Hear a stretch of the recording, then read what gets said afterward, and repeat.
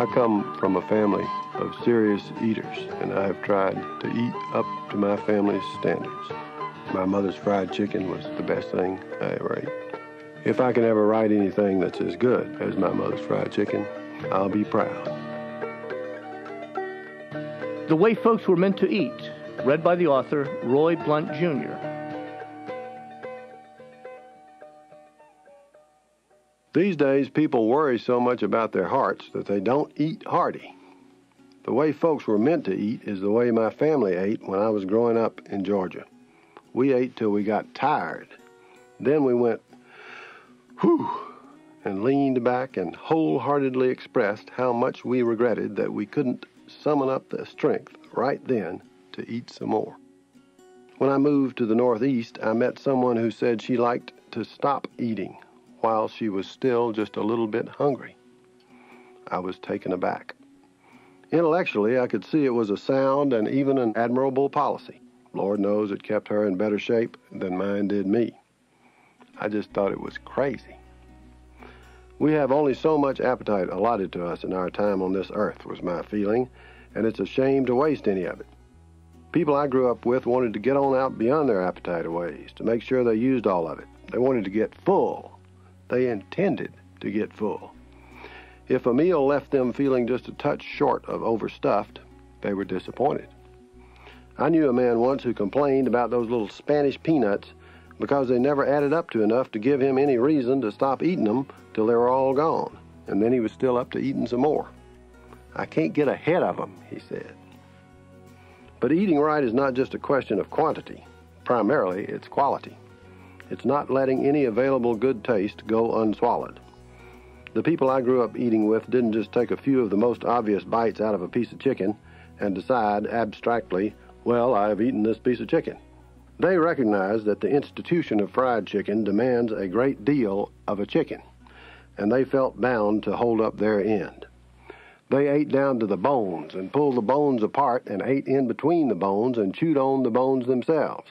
And the bones that weren't too splintery they gave to the dogs, who were glad to have them. Unless they're overbred, dogs generally are Southern. Eating is like reading and writing. A book ought to be something that a person can read the way a person is meant to eat chicken. Something with plenty of unabashed and also intimate flavor. Ruddy and deep-dyed flavor. Flavor hard to separate from the structure. Flavor that is never really exhaustible. Even the dogs don't get the last of it because they eat too fast. Getting all the good of it should be the determination of a reader as well as an eater. And a writer, as well as a cook, should be determined to get plenty of good into it.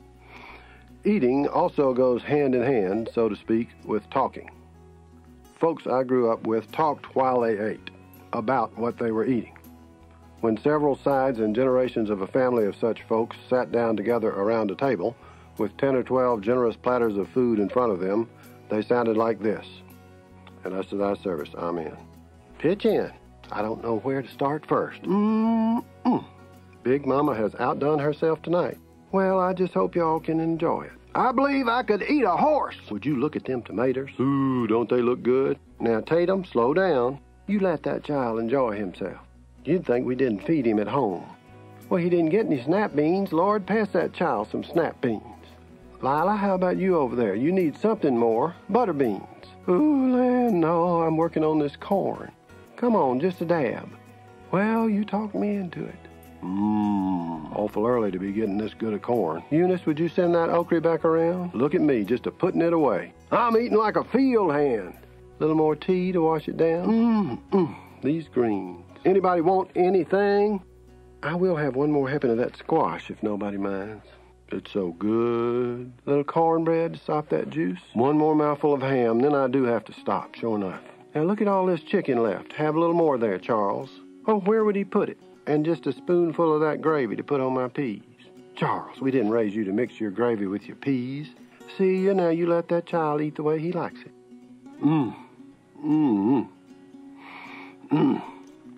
More rolls, anybody? I think this is all I can hold. You better eat some more of this good chicken. No, I gotta save room for pie. Look at that pie. What is in this pie? This pie is so good. How do you get your crust to do like this, Big Mama? My crust won't do like this. Oh, your crust does fine. Well, I have eaten myself sick. Wasn't that good? I don't think I could touch another bite. I'm about to pop.